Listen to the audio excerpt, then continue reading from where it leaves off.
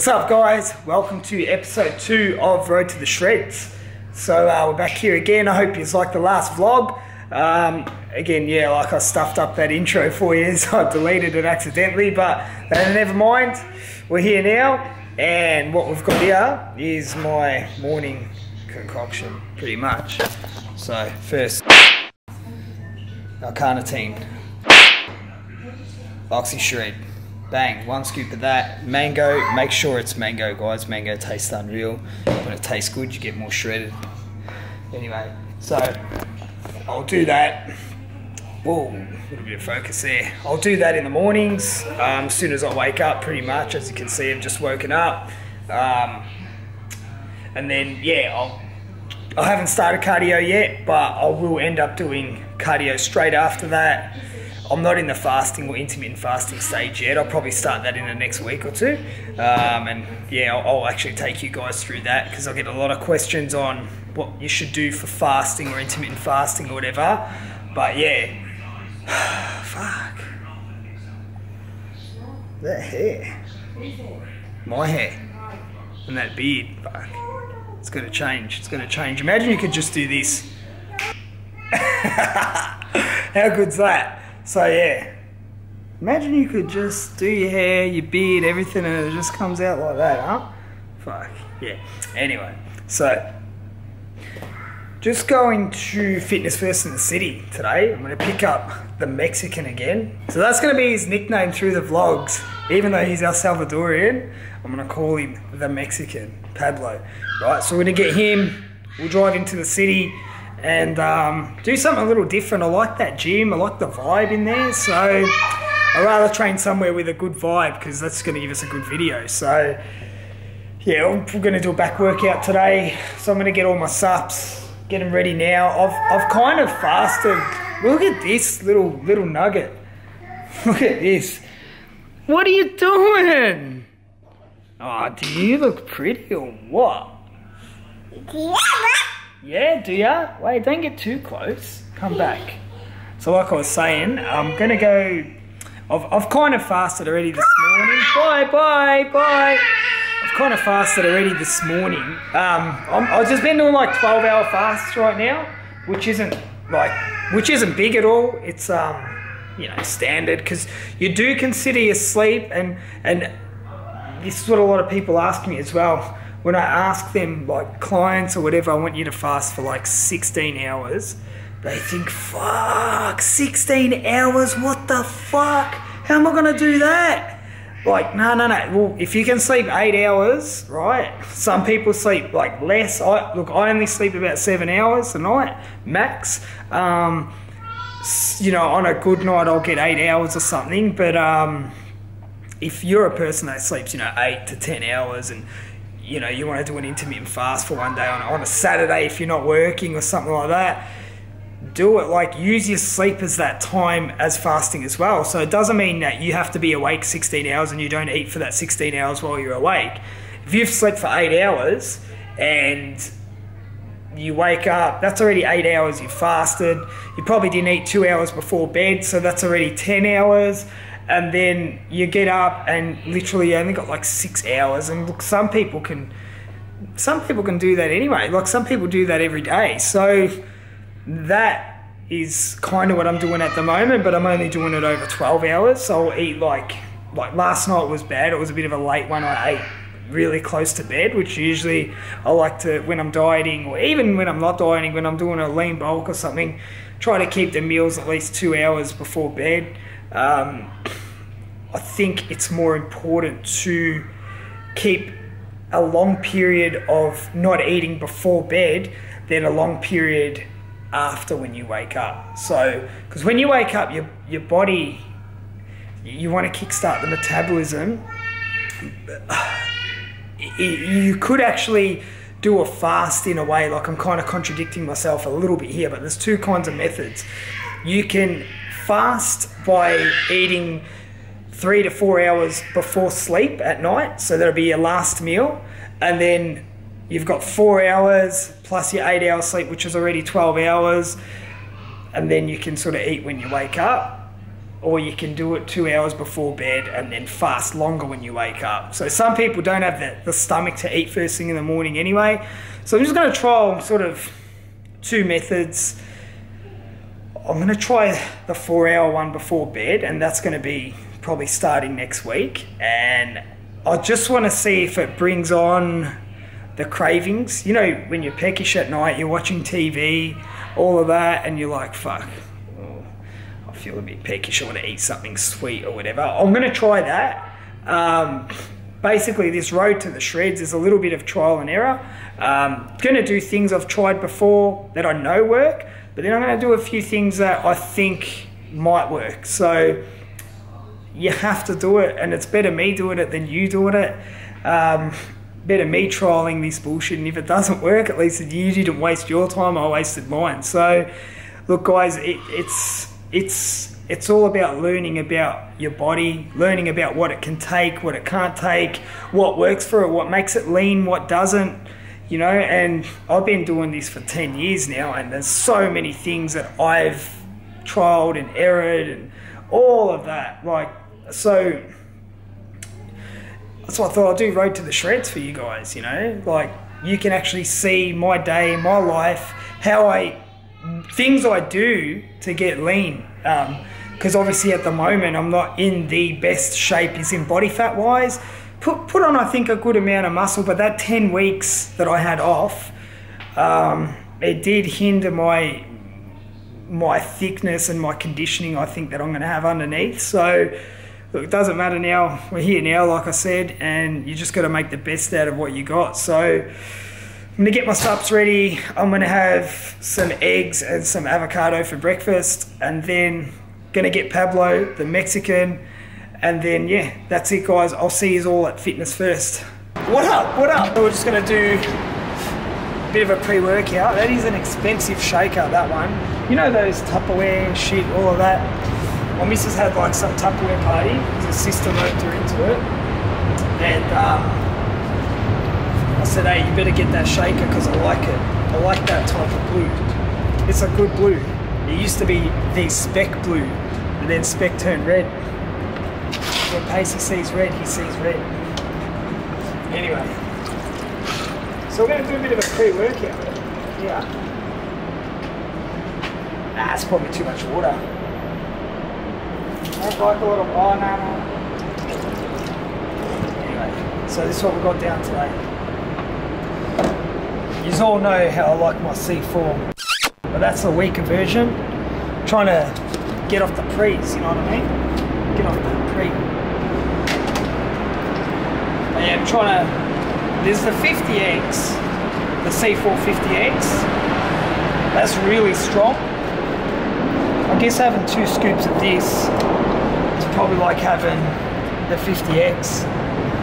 Because all know I love my agmatine and shit. So, agmatine, Platinum Labs, wherever the scooper is. I hate it when this shit happens, man. I can't find the scooper. There's that fucking paper shit in there. I'll bet you the scooper's not here. I'm just gonna have to tip it in. Hey, it's not here. Where the fuck's the scooper? Like, why does this happen? Like, look at this, look where the scooper was. Right at the bottom. Like, I want to friggin' find it at the bottom. So we'll do a scoop and a half. That says you can do 2 scoops, but they're only really small. They're like 1 gram a scoop. And then I had my L-carnitine in the morning, right? And then I have it again pre-workout. So it really doesn't matter what brand you get, to be honest. Like, I'm not an advocate for any supplement brand or anything like that. I just go with what I like. Sometimes I go with how it digests over what the label says, and I found like EHP lab stuff that really, I don't know, it tastes good, it's nice. Obviously they put a lot of time, effort and money into their stuff, so if you notice I do a lot of EHP lab stuff. just bought a new protein superior weight. That's tasted really good. It's been going down good as well. It's hydrolyzed, so digests a lot faster, breaks down better in the body. So I get asked a lot, what protein should I have? You know, at the end of the day, a lot of them are the same, they do the same thing, but some don't digest as well as others. And if you're someone that's intolerant to certain chemicals or foods or whatever, then you've got to look for something that digests well and fast in the body. That way, you know, obviously your body breaks it down better and you don't get any, you know, runs in the toilet or constipation or anything like that. So they're the things that I look for mainly. Otherwise, it's pretty much all the same. So we'll hit this up. Probably going to just step into Culture Kings on the way through, let the pre-workout kick in. And that's it, guys. We'll see you there. Here, Fitness First. We're going to start off with a lat pull down. Right, so we're going to do about 4 sets there. We're going to get a bit of a wider grip. Today we're going to increase the width in our lats for a start, and then we're going to progress into exercises that work more the middle of the back and that thickness. So yeah, let's go. I haven't been here for a while, like it's actually changed a little bit, but it's really good. Like, love the vibe of this gym. Nice, you know, dark walls and actually good lighting for a pump. So yeah, all right guys, let's hit it.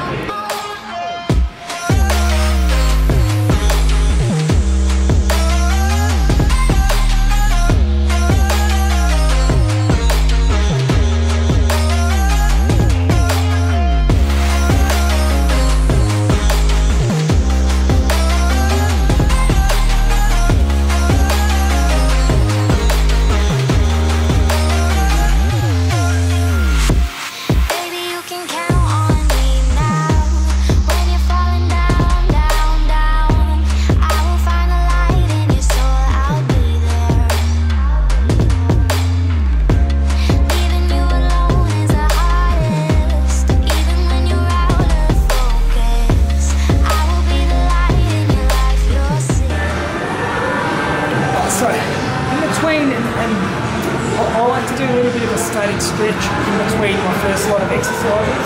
So if you want to really stretch your lungs out, you can pull on things like this. Wow. To really stretch it out. I even use this type of stretch if you're doing chest. Stretches all the way through your pec and your lats, where your pec inserts to the front delt. All of that all ties in, so I'm just hanging there on the lat. I'll do that sort of the first 2 sets, first warm-ups, and then I won't stretch anything after that, just because stretching is considered as sometimes breaking down the muscle as well. You're tearing fibers when you hold a static movement for so long. So we don't want to stretch for too long after the second set. Don't want to really stretch at all. Do all of that after your session. Again, you don't want to fatigue because of the stretching. So let's go, Pabs, let's hit it.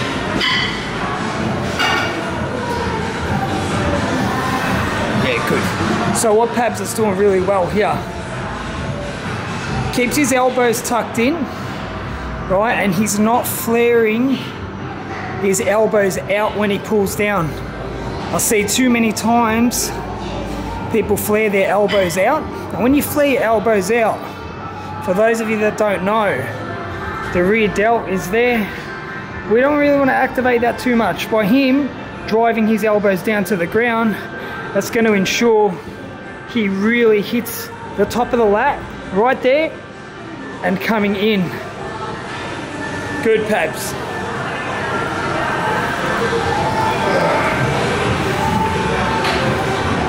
Nice.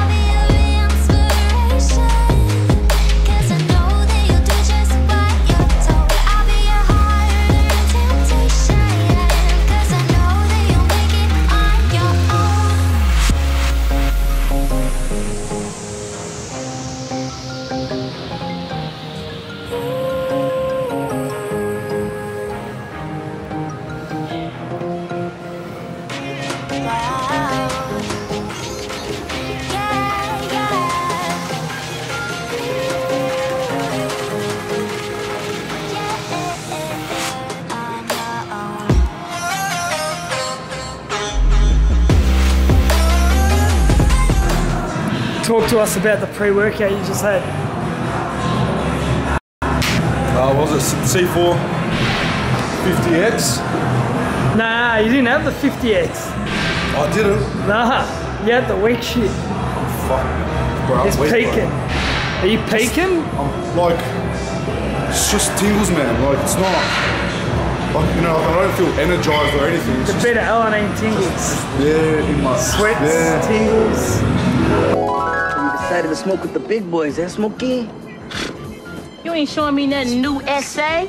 Picoto, moroto, maceto, cominatos, sushotos. Shut up and take a hit. Smoke dog, baby. Remember that shit. Been smoking since I was 2. Hey, take it easy, Holmes. I know what I'm doing, man. Shut the fuck up. Oh, Holmes said he'll take it easy, eh, sir? It's Angel does, Holmes. So I hit it real hard, right? Angel does. As soon as he said that, I started feeling funny as hell.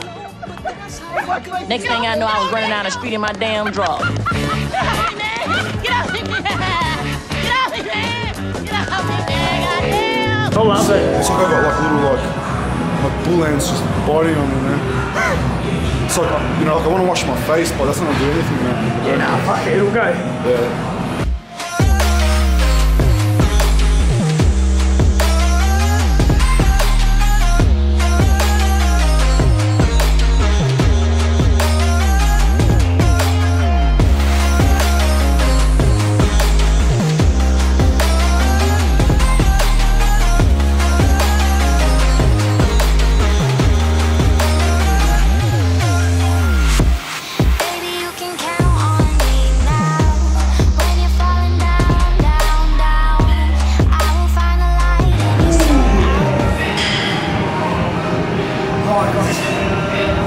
Starting to get heavy now. I just know I've had that strained ab. So when I start stretching out, I start to feel it a bit. But that's alright, I just know where to back off the weight. Not back off, I know not to increase now. So what we've done, that was our third set, our third work set. We're going to increase, we're just increasing by about 10 or 15% every set with weights, like progressive overload. We're going to do one more set and we're going to finish with a drop set at the end of that. So I'll record that, I'll put that in the vlog, the drop set. Yeah, I really like drop sets at the end of the last work set. It really fucks the muscle up nice. So yeah, that's it, let's move on.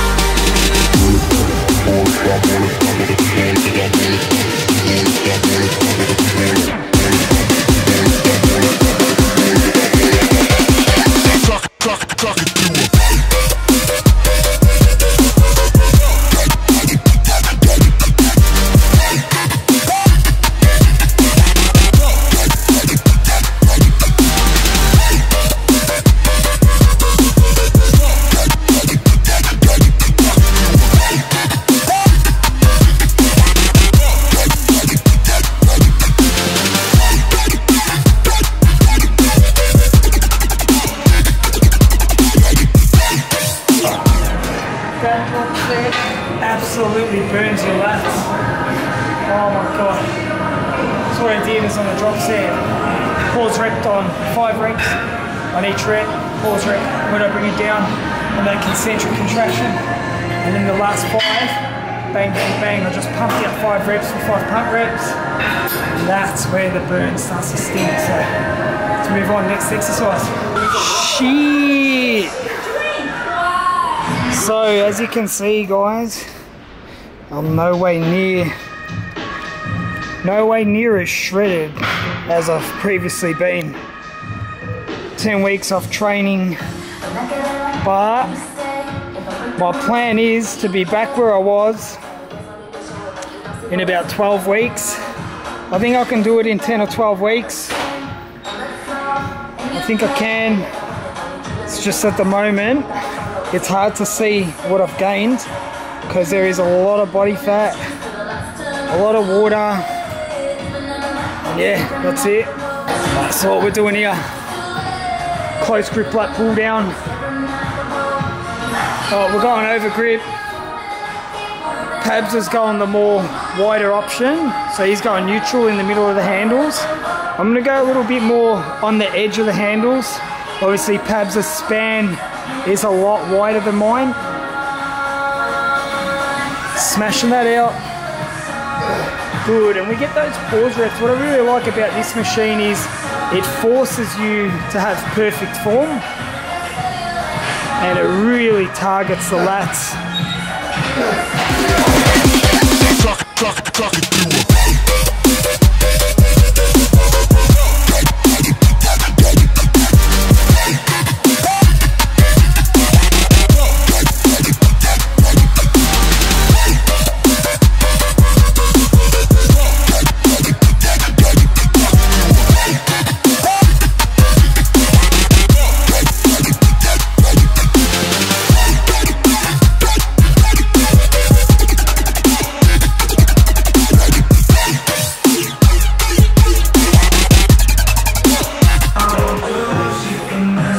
Check out that for a back.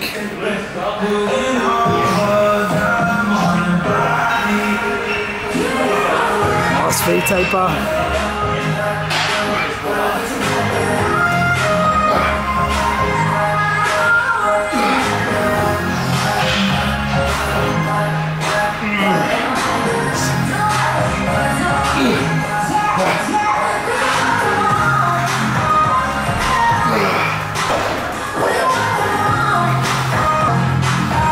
For a back. Beautiful.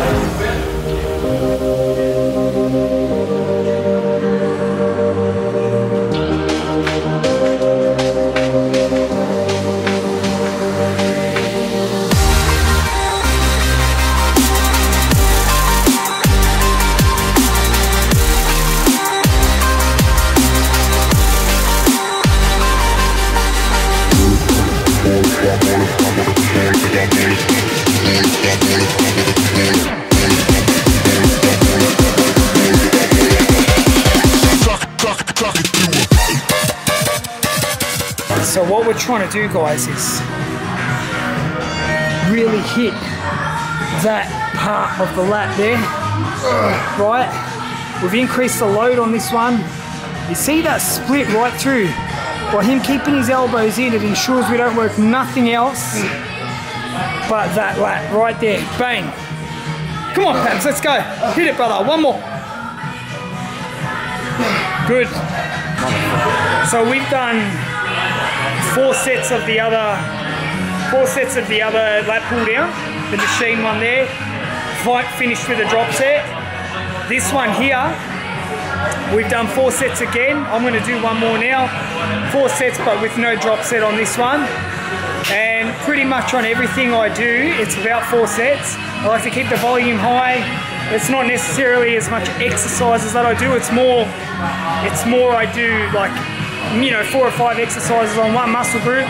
We make sure the sets are high. So we're getting about 15 to 20 sets, you know, in any given session. So, and the rep range is generally around 8 to 15. So, you know, it's a lot of volume on one area. All right, I'm going to do this set, then move on to the next exercise. All right, guys, so what we're going to do here is we're going to go V-bar lat pull down, right? So we're still going to incorporate lats, but we're going to start progressing to hitting that middle back thickness, right? From that, we're going to come over to here, and we're going to stick there with a low row. So techno gym low row. It really gets into the middle of your back. I love it. It hits this whole point there and up and beyond that.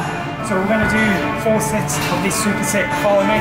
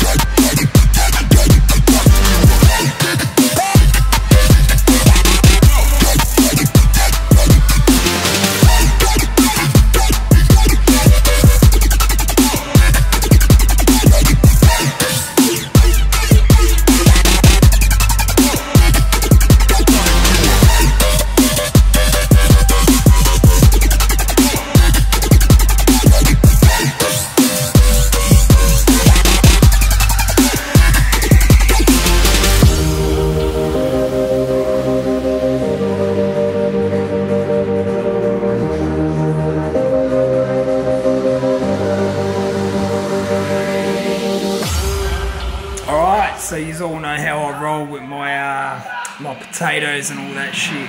I love potatoes, and it's a pretty much a staple sort of add to my meal for post-workout, sometimes pre-workout, but because today I'm doing predominantly just carbs during and post-training, we've got the just a bit of tuna there, spring water, so didn't have time to cook fish or whatever, and the place I get my barramundi from, they don't have barramundi there at the moment. I love my barramundi, so I've just resorted to tuna and potatoes there, and yeah, let's have one. So what I do, if you want to spruce your potatoes up, I bake them in the oven. So I chop them up, spray, you know, the most minimal amount of spray, and a bit of salt and pepper. So I always use the pink salt. But yeah, that's it. So I'm feeling a little bit flat after that session. Obviously today has been the, let's see who this is, hold on.